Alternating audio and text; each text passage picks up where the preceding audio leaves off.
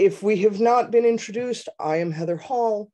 I was laureled, I believe, for the playing cards that I have reconstructed over the years.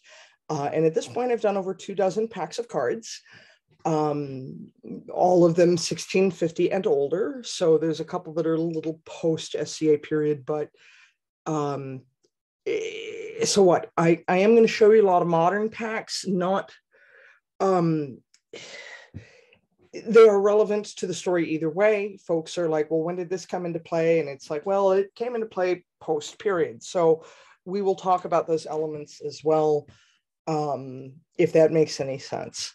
I hope you all could find my handout. It's a little outdated at this point, but then again, it's not, because this is SCA stuff, you know. Shall I proceed? Is it possible you can put a link to the handout somewhere? Because I couldn't find it. All right. I will get that done sometime in the not too distant. I'll do that sometime in the hour. Can you help me get a link on here? I'm so not savvy with Zoom. Yeah, you're going to see if you've got the participants window down at the bottom where there's a chat, you're going to see a thing that looks like a page. There's a, see now, why doesn't it just give you the If you click on that, it'll let you pull a file from wherever you want to pull it on your computer or whatever, and just post it right in the chat. I just put a link in the chat, and that's for all the rum handouts. Heather's is already there. Okay. You're awesome. Thank you. Appreciate it. Thank you ever so much. Thank you. Thank you. Thank you. Okay. And like I said, I very much bullet point my handouts because depending on what questions and what mood I'm in, I guess, my conversation can kind of go all over the place. This is a topic that I could really teach a 3-hour class. And I still don't really know anything about playing cards. There's just so much. Oh my gosh. The nice thing about wearing PPE is that, you know, nobody can tell that I broke a tooth, but now you can see that. Anyway, so I'm going to start with an ordinary pack of playing cards. This is a lot of people call these bikes. I'm going to refer to this, or I'm going to attempt to refer to this as a poker pack. Deck is rather American to use, but it is not inappropriate. And the more I see modern playing card forms, the more I see deck used anyway. So don't worry. I'm sorry. Anyway, so you know what these look like. These are, and I'm a lefty. There we go. These are modern poker cards. They are 2.5 by 3.5 inches. They are in inches because they are English. I knew you were going to call me. My neighbor is calling me right now. They're because poker cards are developed in the United States, and the United States' colonies. They're going to be in English measurements. Everything else I try to make sure is in metric. I try to put them in millimeters, but these are appropriately going to be English. But who are these characters anyway? And why are they there? Who the heck hasn't done this? Who hasn't seen these and go, where does this come from? There are some rumors, myths, stories that go about. A lot of them are not true. Some of them come from the Soldier's Almanac, for example.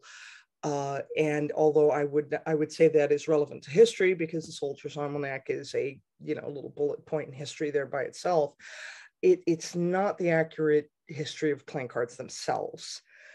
So where did those come from? And I'll start there. The compulsion to use the term whitewashing history is there, but I try to avoid it in this application because it's not how they thought about it in context, and that's not excusing biased behavior. It's not, well, they were brown people, so they couldn't have done it. It's, well, they weren't French, so they couldn't have done it. I mean, you all know this. But the cards that we see, the modern poker cards, are what we call a French pattern. And there's a reason for that. The French pattern came around in about the middle of the 1400s. It's hard to narrow it down to a decade because we don't have the earliest ones, and we have some experiments. We have the earliest documentation of people in France, particularly in the Lyons area, where we believe this design came to be, about the 1440s. And we don't see fragments appearing in this style until, say, the 1460s, maybe 1470s-ish kind of time period. So somewhere in there, this pattern, we think, came to be. But even then, there's a time frame where we don't have this information. So we do know how it came to be.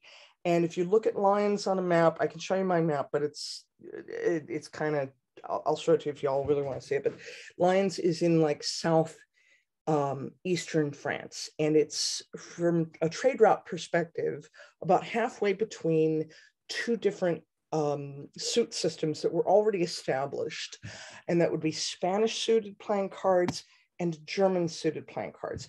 And the Spanish play with cards that have the same suit signs as, say, a tarot deck. So sticks and swords and cups and coins. This is one of my packs. Oh, by the way, it's shameless plug. If you want to take time to look at some of my particular recreations more carefully, of course, my recreations are attempted to be authentic. And if you want to study them a little more closely, this is my website. This is heatherhallcardgallery.com. And yes, I sell them, and yes, I encourage you to buy them. And there's my sales plug. But more importantly, that is where, again, you can find, I try to take good pictures of these things so that we know what makes them distinct, et cetera, et cetera. Plus measurements are there, whether or not they had backs, things like that. So the Spanish, and that's my name for my pack, the Spanish had these really stunning cards, and they're playing with sticks and swords and cups and coins. And yes, there's those are called muchachos. They're little naked dudes on, these would be from the 1500s.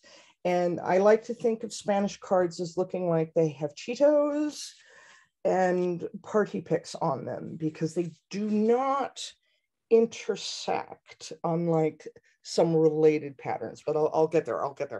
That's what the Spanish are playing with. Meanwhile, the Germans are playing with, and by the way, if you're looking for persona, because that was kind of my motive, was not how did they make playing cards. I'm not trying to recreate handmade paper, hand printing, et cetera, et cetera. No. If I do that, you can hold it like it's a piece of glass or something. I want you people to play with these. This pack, if you get this pack from me, these in fact represent playing cards that go back decades before. The pattern is much older than 1520. So say you got a 1470 persona, these will work for you. My lines tend to be a little idealized. I want them readable. I tend not to use too much smearing, et cetera, et cetera. But this is what, oh, and by the way, you all might recognize this gentleman here. My jokers, because jokers are anachronistic, my jokers are in fact SCA folk. So that would be Baron Conrad,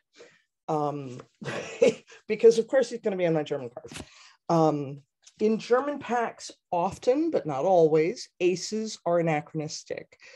So if you see a card that looks like, of course it hides on me, like this in a German pack, this is not an ace. This is a 10. They call them banner 10s. And sometimes they have a little X on them somewhere that indicates that that is a 10. But they have leaves or Gern. I don't speak German. I'm not claiming to. Correct me. Rot, so for red, green and red. Acorns, depending on your dialect, they're either acorns or beech nuts. And then we have the suit of hawkbells. And these two markets use the two different style of cards, the Spanish cards and the German cards, and they're playing very, very different games with them. And already there are hundreds of playing card games being played around. And no, we don't know them all. We have a few. I'm going to drop a book recommendation. There is a shop in England called Gothic Green Oak. They do cater to the living history crowd.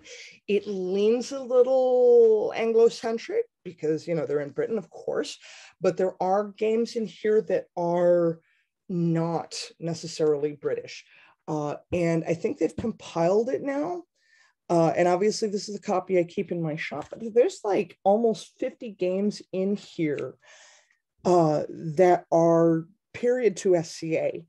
And he does, I couldn't be bothered to recreate this book because this is correct as far as I'm concerned. They give you citations of when the game is mentioned and as many rules as possible from the time period, but not necessarily embellishing on them. So as Xavier will point out, Basetta is missing a rule. A gambling game must favor the house for it to be a proper gambling game, or the house doesn't make any money. And I believe it was an MIT group that examined the game and determined that there has to be a rule missing because otherwise it doesn't favor the house. But these games are in here, and one of my absolute delights and one of my recommendations, if you pick up a pack of cards from another culture, from another ancestry, and you want to get accustomed to looking at them, it's even still named the same thing, Go Fish. So go get it's a fabulous book. Since I'm dropping books, this is another book I strongly recommend. When the Cloisters did their exhibit by the curator's name is Tim Husband. I signed my copy. This is the book that he gave with it. It is chock full of full-size, very good images of, oh, look, that's a pack of cards I did. A very beautiful, very high definition images of what was in the exhibit. These are cards, as you can see, that are relevant to our time period. Again, the author's name is Tim Husband. Like, you know, he's somebody's husband. These are both resources that I have a couple other books that, you know, depending on how deep down this rabbit hole you want to get, that I would advocate for, but those two books in particular, go get them. So back to the pattern development, you have the German playing cards and you have the Spanish playing cards, and the Germans are playing card games like, say, Karnoffel, which I understand means hernia. Karnoffel is played with maybe no aces. Not all packs of playing cards have 52 cards like ours do, or like a poker pack does, because, bottom line, because pace of play. Having said that, certain numbers of cards fit better in a printing machine. So I'm not quite sure which came first, the chicken or the egg. If it was, you know, the shorter pack came first, I'm presuming that the printers noticed that the gamers were editing out certain cards in the game and saying, oh, well, since we don't need to print those, we're not going to print those. They fit better without it. So the German folk are, and there's a lovely little king, and he's very indicative. He will be on a throne and have a crown. That is your king. And I have even seen women and naked women sitting on a throne with a crown. That means that card is a king. So the Germans are playing card games that may or may not have aces. Maybe they cut out the twos and even the threes. If you've ever seen a modern scat pack, you will see this omission. Meanwhile, the Spanish folk are playing with cards that don't have tens. And back to the very earliest pack. This is my recreation of cards that are called Mariska. And they're called Mariska because of the style they're painted. They are finger painted. They may date to about 1400. They're plain back. And they feature knights. Latin suited cards will have a king, a knight, and a jack. They are sticks and swords and cups and coins. These are polo sticks, which is weird because it's not something that Europe had. But there's even no 10s in this pack. It wasn't found with any 10s. So the Spanish have been playing cards without 10s for a long time. So what does this have to do with France? Well, they're halfway between the two. And if I'm a card maker, and I'm going to present a theory that I'm not sure of, I cannot exclude this possibility. I'm a card maker in the middle of the 1400s in southern France as a woman. And we know that women made cards because their names are on the lists. It's indoor work. And curiously enough, their names tend to be taken off of the cards. Especially there's some Spanish packs that say the family name over and over and over and over and over again, all over the cards. But, you know, if a woman made it, there's no sign of that at all. Why, we don't know.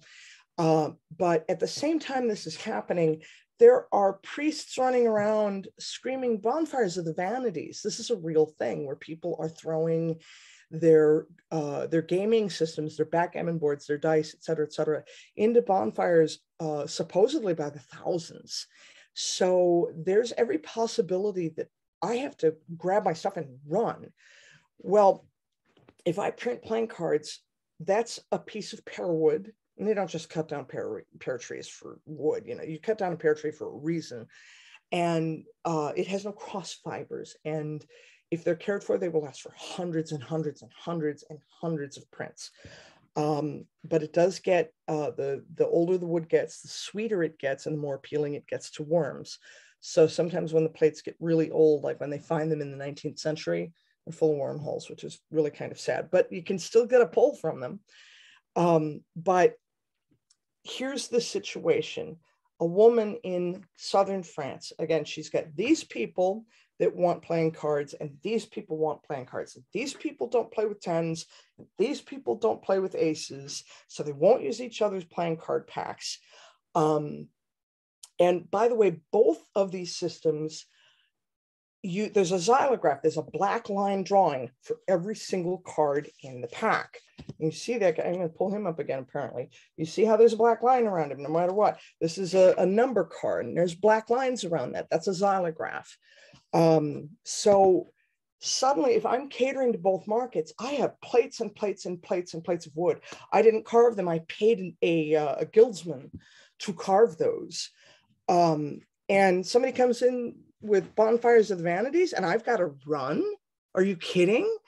So some brilliant person, and I've made a miniature version of this so that y'all can see it. Some brilliant person took these German suits and realized that the Spanish are playing a game. They play a game called Ombre that it doesn't use any 10s, but it does gender assign. So I don't think I need to tell you cups are a girl suit, clubs are a boy suit, swords are a boy suit. Oh, guys, coins are a girl suit, right?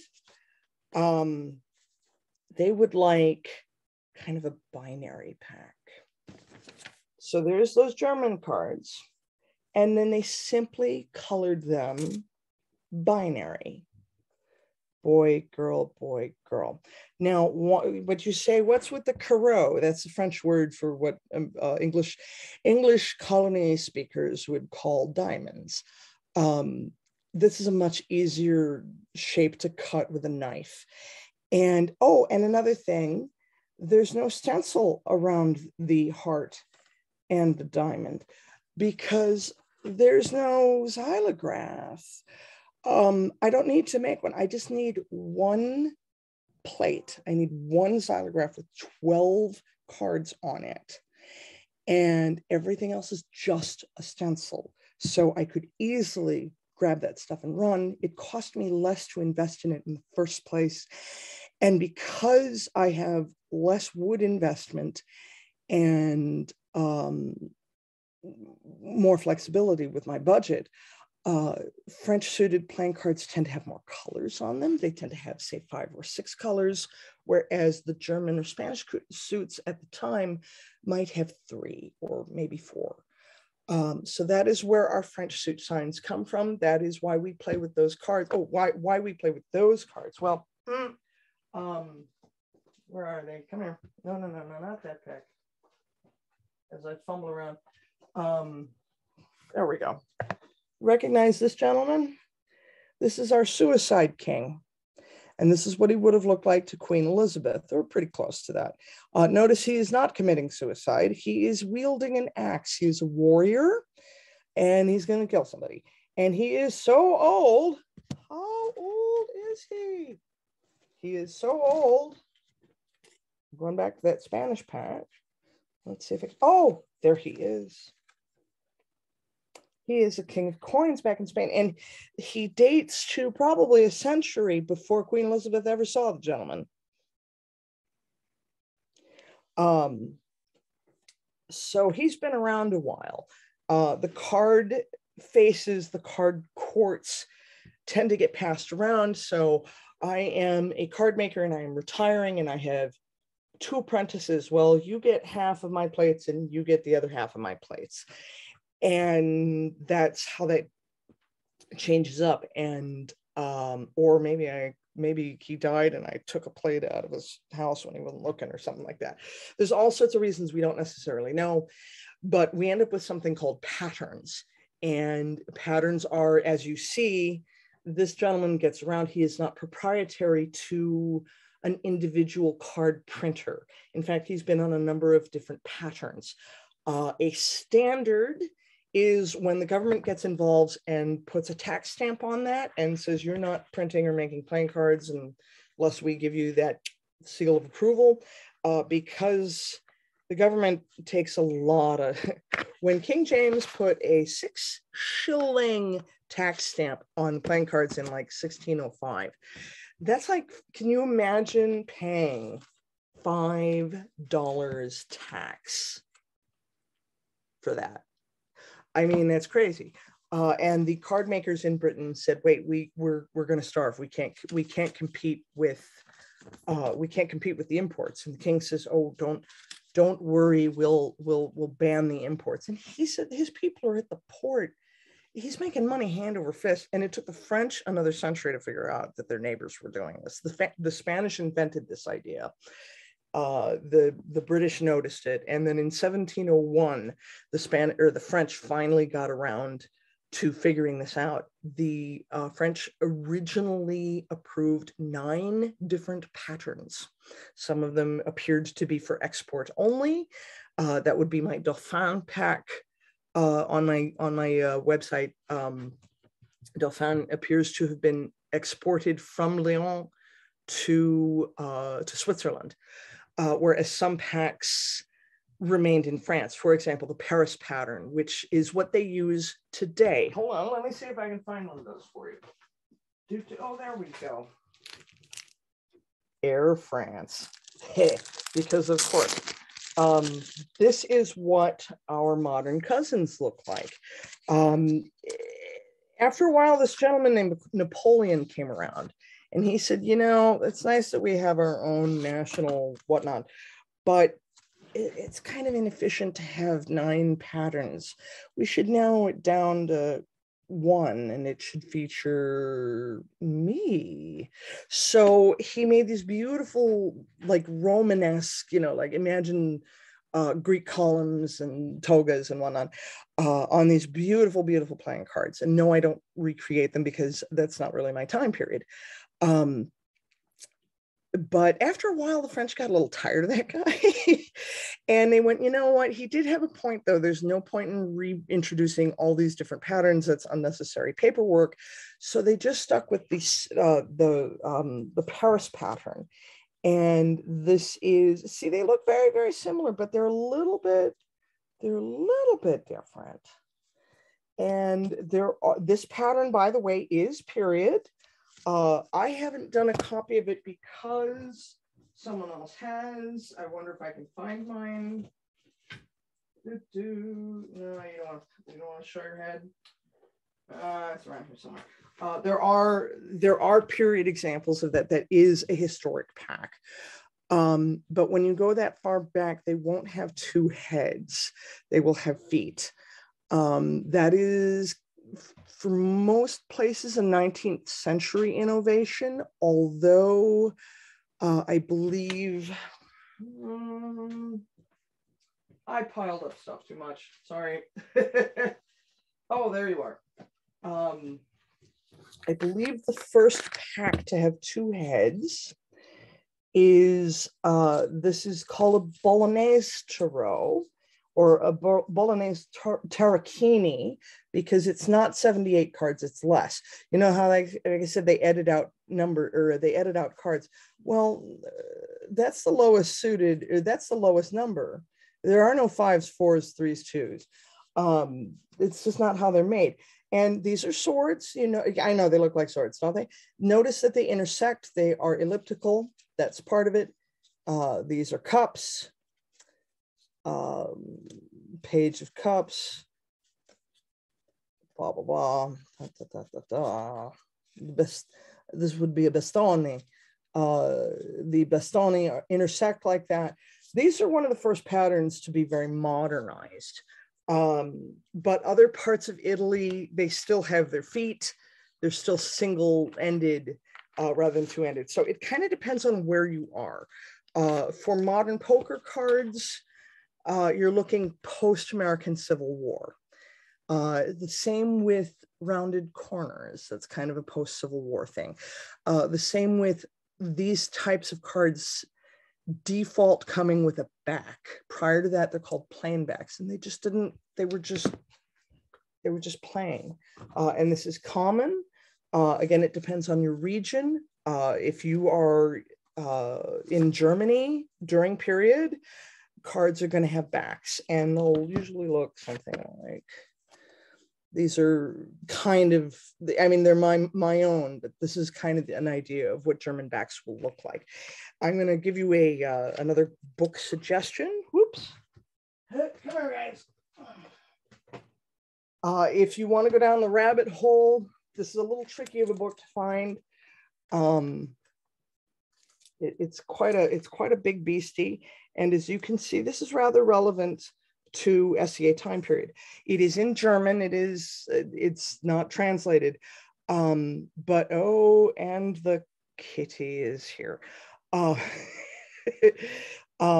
this is full of wonderful pictures of fragments of German playing cards. If you want to go down the rabbit hole of German playing cards, this is great.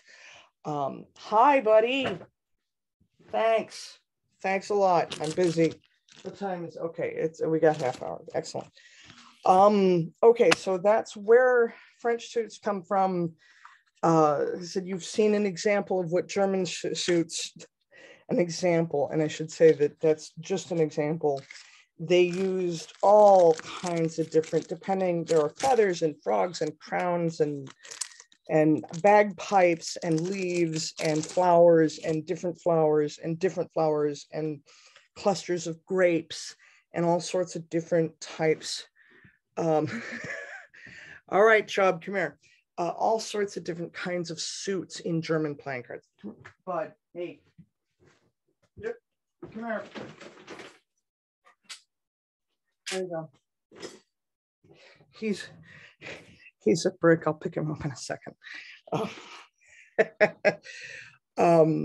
He's also a little bit of a jerk. He is a sweetheart, but if I don't give him the attention he demands, I get nipped on the ankle. See, somebody else said, oh, you need a cat cameo? Okay, how does anyone want to see anything in specific? Or do you just want to see some fun examples of stuff that's appeared in history? I can, then I'd thank you. And I'm happy to if y'all are here to stay. I will show you examples as long as y'all want to see examples of playing cards. Yeah, examples are fine. I don't know if I made that one clear enough. This is as old of a pack as I can show you. I know what I can show you. And frankly, there's a facsimile available from the Fournier Museum. They are images of the fragments. The problem is they're just that, they're images of the fragments. They're not, it's not a functional pack of cards. Anything that was missing is still missing. Nobody used 600-year-old pieces of paper to play with. So that's why I like to, you know, that was one of my impetus is what did they look like when they were new? And now that is, that's an Ace of Cups, and it's a little weird looking. That's one of, these are my anachronistic jokers. So that if you get your hands on one of my packs, they do come with jokers, unless there's a good reason for them not to. One or two of my packs don't. There's an Ace of Coins. He's got a little Italian hat on, but he's a Saracen. He's a Moor. He's got a Moorish shield. Once again, kings on a throne. There's a throne there somewhere, right? And he has a crown. Then you know that's the king. The French kind of make their kings stand up, but he's still got a crown on. These are coins. I think this pack is delightfully easy to read. Hey, Chubb, come here. And no queens, they have knights instead. And by the way, he's wearing a German houppelande. So where the heck did this pack come from?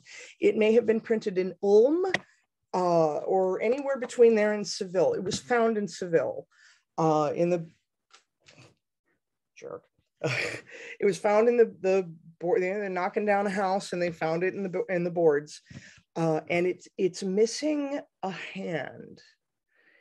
And so it's wondered if, you know, perhaps they weren't supposed to be doing it, and they got interrupted, and you know, that hand got hidden. It's hard to say. The nice thing about it is it's one that was found, the pack of cards was found in the field. Usually they find sheets. You know, the card maker was printing something, the sheet didn't come out right for some reason. So he threw it in the recycling bin, and it got recycled into a book binding. And centuries later, they're up doing the book binding, and they go, oh, look at these. And that's how a lot of fragments survive. So we're missing a couple cards, we're missing a color or two or three, and that's where I like to come in. I specifically like to do cards that are missing parts and not likely to get recreated otherwise. But I do get asked about some specific examples. So I brought those all out so I can show them off.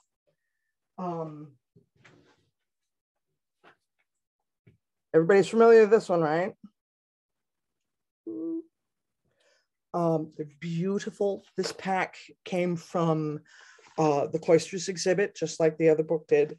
It's printed by Piatnik. It comes with a lovely little booklet about it. It's in fact quite informative for being a little book. These cards are the correct size. They are beautiful. And people say to me, Heather, why don't you recreate these? And I say, well, there's a couple of reasons I recreate those. Quick, what's this card? I don't know either. They're not easy to read. You would have to get used to them. They are, and that's when it turns into they were specifically commissioned as a gift from a rich client to his rich friend. These are 1%er toys. And the whole reason this pack survives in the first place is because it was tucked into a curio cabinet and never touched. So most people never saw or handled things like this. Another reason I don't create them is that many SCA folk have taken this up as an illumination project. I don't want to wrestle with people. I want to let their work shine. Let those people do those things, because I've seen some beautiful refabrications of this pack.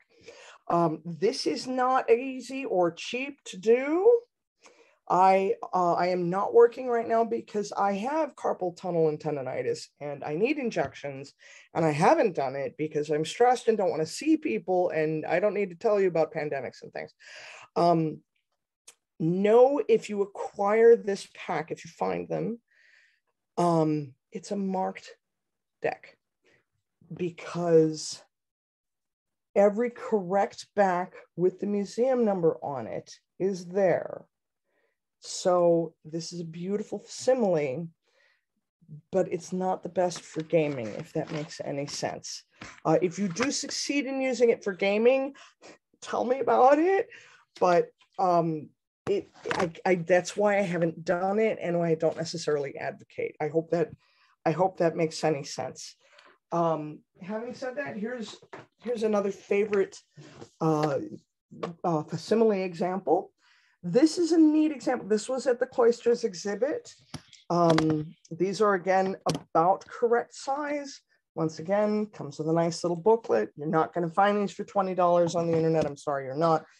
The suits in this pack are the heraldry from different regions, and they feature people with ordinary jobs. There is quite a famous one of a woman who's at her potter's wheel. You'll recognize this guy on the cover of the other book. And he was at the exhibit. He is gorgeous. Oh my gosh, the gold on them still pops, which once again means these cards were tucked away and not played with.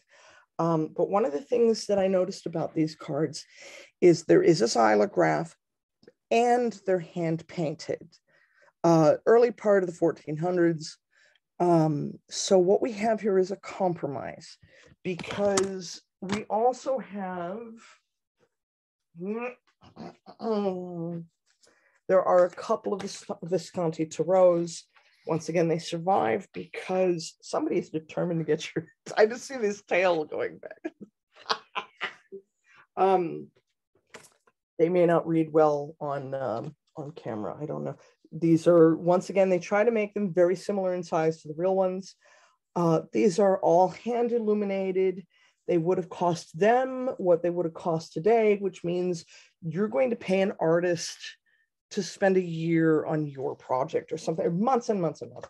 And so we even have receipts of the time. Oh, and by the way, these would have been plain backs. We have receipts from the time where the well-to-do, or at least the well-to-do enough to have that could afford a hand illuminated pack of Tarocchi. He's grumbling. I can hear the cat like anytime. Hey, Heather. Yes. The last ones that you were showing, those have, to me, like what I'm seeing through the camera, looks like they have a gloss to them. They're very glossy. Are they here? Let me grab their brothers. Would that have been the case, or is that just, the modern way they printed them? If any of you have a hand illuminated award, it wouldn't look too different from that. They would not have been shiny. Okay. This is that pack is not painted on. Well, they may not look glossy to you. That's kind of what I was asking. Oh, they did on camera though, didn't they? Yeah, they did to me. Another Visconti. Yeah, and again, I can see that reflection. They should not be quite so shiny. This is gilded in gold. So they were a little, I mean, there's 500 years of well, but the gilding would have definitely been reflective and had some, some of that quality to it, definitely. And the Hofhamterspiel cards were shiny. The particularly where the gold is, not where the paint is, but where the gold is, they were shiny. These were not quite as shiny, but they're definitely, it's definitely the proper metal, because it had a certain amount of natural gloss to it. Like I said, the paints are 500-year-old paints and matte and so on and so forth. But this is buying a Lamborghini, guys. This is showing off to your friends, and at the same time, they would buy a cheap pack, which would cost what they a couple of dollars like they do today. There we go. So if at the same time you bought cards that look like this, you might also buy cards that look like these. These are block printed. Yes, these are mine. And they're, again, sticks and swords and cups and coins. If you've ever seen a Marseille, they look a little like a Marseille in that they have, they don't have unique cards for every single numbered card. That's a more modern thing. Notice again, those are batons or bastoni. They intersect. That's an ace of bastoni. That's an ace of coins. That's a king of coins. Notice he's got his legs covered because he's holding a feminine suit. Whereas, let's see, let's find one of the boy suits. There we go. The King of Swords has his legs exposed, and the Queen of Swords has armor on. There is a masculinity, femininity thing going on in a lot of these cards, but these would have been pennies in comparison. And these were used until they wore out. Absolutely. That's why they're less likely to survive. I'm going to shamelessly plug my friend Marco makes this one, which is just another interpretation of the same fragment. The fragment in question is called the Rosenwald. It is housed at the National Gallery. It is not on display, much to my disappointment. But that masculinity, femininity thing with the Latin suits. Here's another pack that I recreated. It was my intent to recreate a tarot. And when I looked at the fragments and where they were cut and where they weren't cut and so on and so forth, I ended up putting together a deck of cards instead. They were printed in Venice. The fragments are now housed in Budapest. The layout of the cards is very indicative of Mariska cards, which I should really tell you about Mariska cards at some point. So that's coins. These are the swords. Notice how they're the opposite of elliptical this time. They're kind of squished together and wrapped around. The layout of the copas, they're kind of weird looking cups, but I swear they're cups. And this is really far out. They're indexed, or at least kind of indexed. These would be bastoni or batons. And notice there is an index, yes, it is in Italian, in the middle of the card. And this is the only suit that has indices. And it's just that way. And the fragments, they're even backwards, as if they were cheaply copied and not thought about. Who knows? But what's neat about this pack, come on, fellas, show me. Here's our King of Swords. Once again, notice the armor. Notice he is a manly man. And swords are a boy suit. This is the King of Cups. What? Yeah, that's a king. I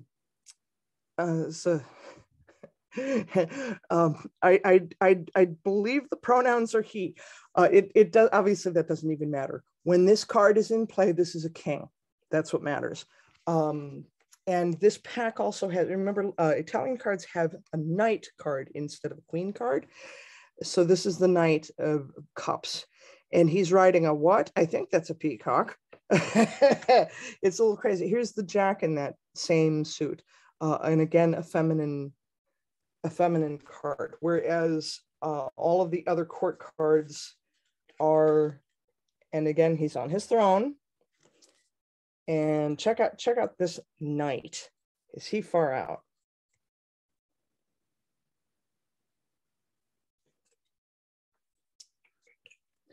And this is the Jack of Clubs.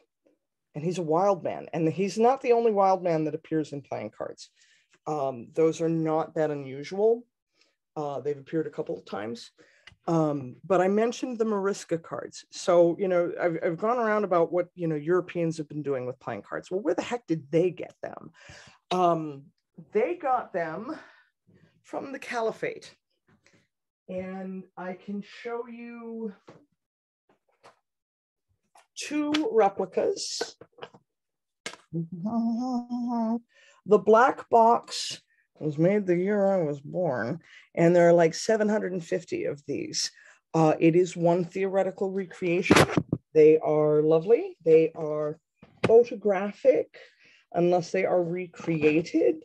I have pretty bags like that. They are, again, sticks and swords. Ooh, they're upside down. They're sticks and swords and cups and coins, little booklet. Those would be swords or scimitar. Scimitars, come on, guys. Be adventurous with them, would you? Those are tumen. Once again, they wouldn't be this glossy. Tumen is not a word for cups, even though that's obviously what these are. Tumen means myriads. I'll get back to that too. Those are polo sticks, like the finger painted ones were polo sticks. And of course, there's coins. That is the older and harder to find pack, but oh, good news for you. There is a modern reproduction with different, you want to look for this one. Hold on, you all requested a cameo. Come here. This is Mello. He is a beast. He is a beast. Hold on, I'll give him a little kibble.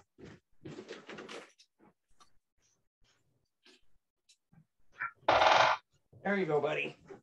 So Trez's Mamluk pack, once again, nice little booklet. They're a little smaller than the other ones. And it's my observation that the Mamluk packs, if you were to fold them in half, which I'm not doing, but if you were to fold them in half, this is the size you would get. So these are, if you put 2 of these together, they're the same size as the Mamluk cards. Interesting. So there might be a relation there. Now, my one friend in Colorado, if you are in the Outlands, seek the out Jester. He is extremely researched in playing cards. And he knows the things. And he found out that he's been looking into the Mamluks use these little paper booklets. And it's like they just drew them out by hand and in the booklets and, you know, in thin paper, maybe glued them together. But sometimes their backs are pink, which is what this booklet paper was made of. But he's got, the Trez's Mamluk has rounded edges. So you can use this like a modern pack of cards. Gorgeous backs. Oh my goodness. And he has produced hypothetical cards. He's also got a little bit of a marking system. You notice that some of them have a different border on them than others. That is, and in the booklet it explains, because some of them are recreated. Some of them are from fragment pack number 1 in the Topkapi Museum. Some of them are from fragment pack number 2 in the Topkapi Museum. And then there's even a 3rd fragment pack. And it's just, you know, how many cards we have from each pack. So some of these he recreated more than once. It's a beautiful pack, and these are great. But this is what is thought to have come into Europe. These fragments that this is recreated from date to about 1500. So the skeptic says, yeah, but these could have come from European playing cards. How do you know? Well, they found a fragment that's much, much, much older, and it's like a quarter of a 4 or an 8 of cups, and that's it. And it was found in other stuff, and it dates 12th through 13th century. I'm blanking on it, I'm so sorry, but it way outdates any European cards that survive. And is into the land of plausible for a Viking persona, so maybe someday I'll get around to that. But where the heck did the Caliphate get them? Well, the thinking is that back in, I want to say, was it the 9th century?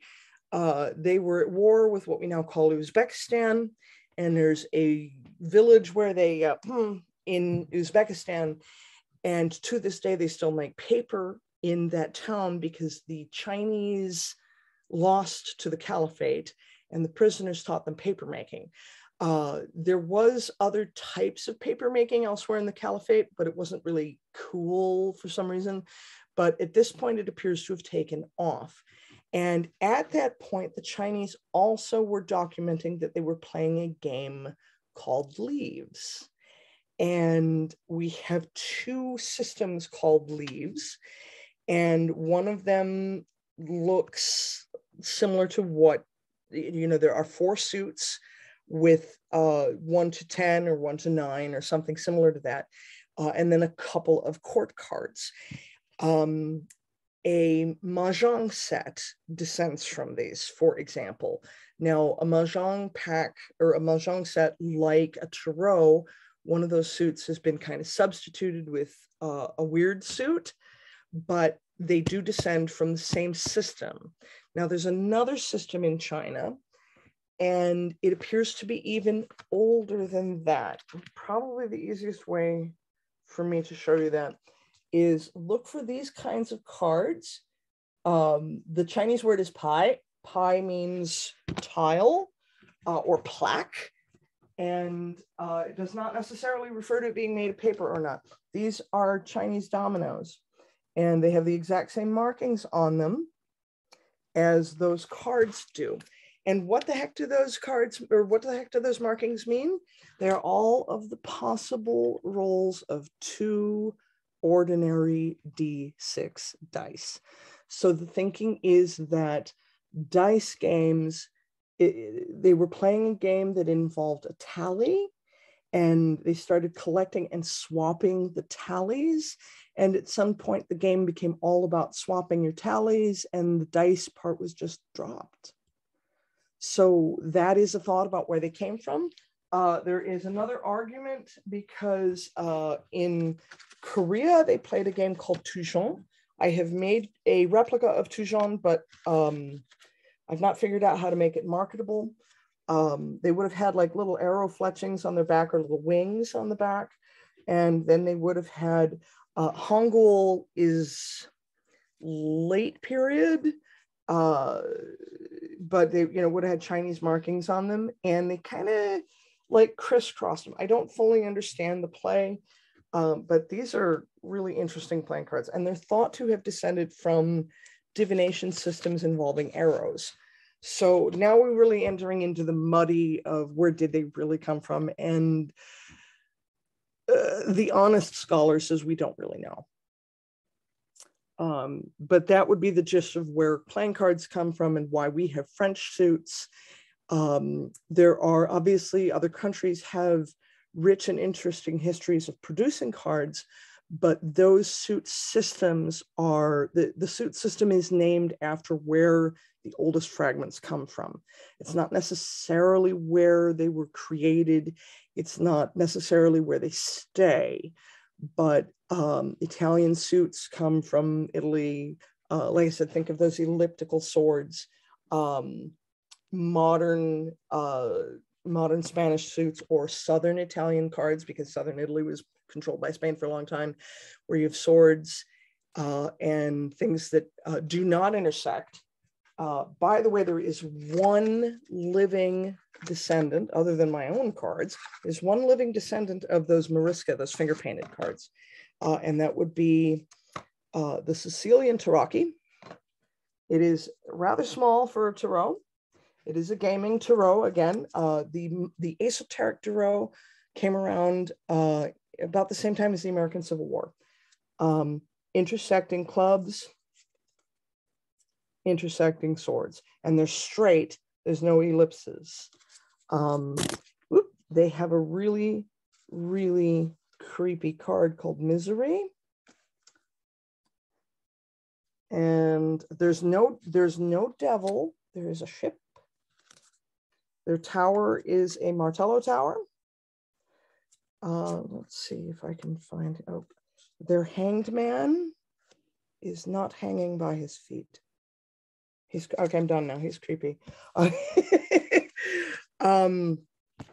I've got a couple minutes, and again, y'all can hang around as long as you would like to. We're both packs made in Italy. Tell me again which packs. I'm sorry, I was babbling. Yeah, there's a lot of small deck choices. German cards tend to have small packs. German cards are, like I said, I mean, here, for that's the whole reason I brought out a modern poker pack. These are modern poker size, and this is that German size that I have. They're not very big. I have Portuguese cards, which are not very big. I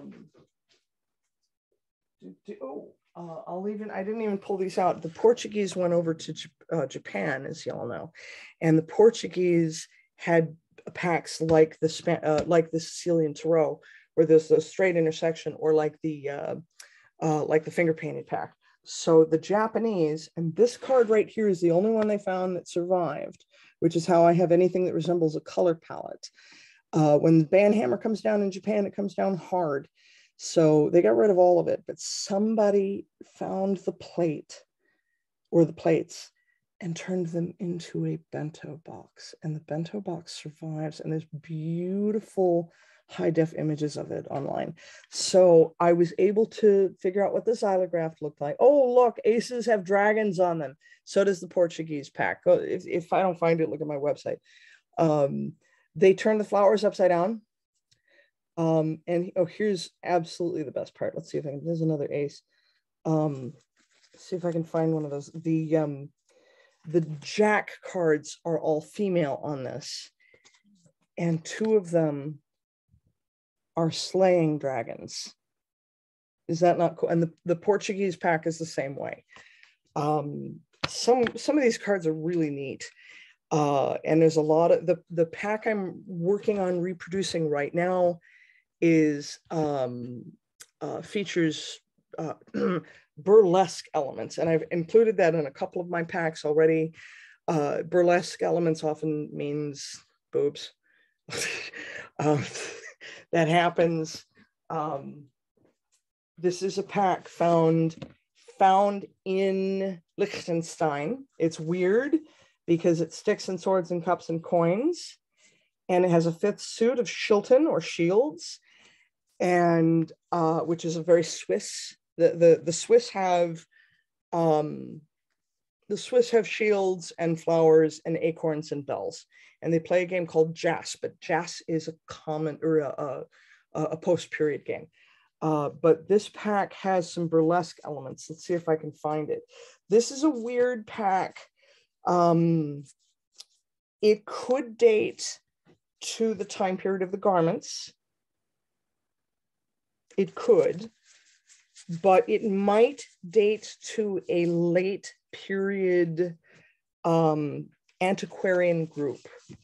And so either way, it's period, but it's, and this is a pack that will have banner 10s.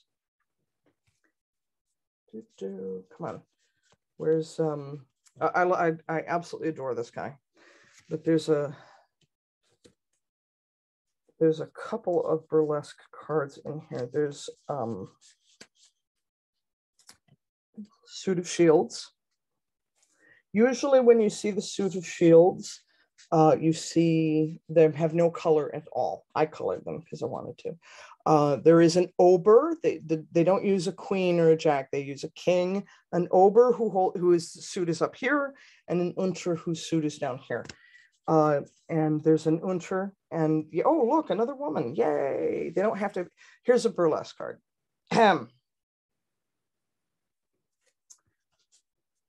Here's an, whoop, there you go.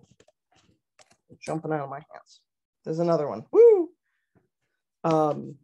So yeah, they had there's lots of fun fragments. And once again, for anyone who came in late, go to my website. It's heatherhallcardgallery.com. And there are lots of pictures. I've done about 24 packs already. I've done more. I just don't necessarily sell them all, so they're not necessarily on my website. But there's a lot of images if you want to get a closer look and a little more description about what packs were available in what areas, if that makes any sense. It's about time. And he said that there's nobody else taking up this room. So if you guys want to see anything, here, I can think of some fun things to show off. I'm going to go ahead and put the link to the Google Drive that's got all the class handouts. Yours is in there so that anybody that didn't get that before can get it now. Thank you. This is, I've seen examples in museums. Your cards may have been carried like this if you were willing to pay for such a case. After all, the printer made books, so he would know how you could find a book binding. This one comes from Germany. These are German cards from the 20th century. And I know that, because, come on, kids. And these are gilded edge. Look at that. Ooh, very pretty. This is a tax stamp. And the neat thing about this card is that there should be a number right there indicating how much you paid in taxes. The reason there is no number there is because this is during the 1920s in Germany. Inflation was so bad that it might change in an afternoon. So they just stopped putting it on the card and replaced it with different things eventually. But that's an example of what a tax stamp looks like. After a while, Americans started putting them on. Nowadays, Bicycle uses this as a quality seal. But in the 20th century, if you bought cards with a tax stamp up until the 1960s, that tax stamp would have been here. That is, however, why the Ace of Spades is so ornate. When King James put the tax stamp on the cards, just out of period, it was a stamp put on by an official, which was easy to fake. And if they do, you do not want to get caught faking it, because that will cost you your head. They will remove it permanently from your body.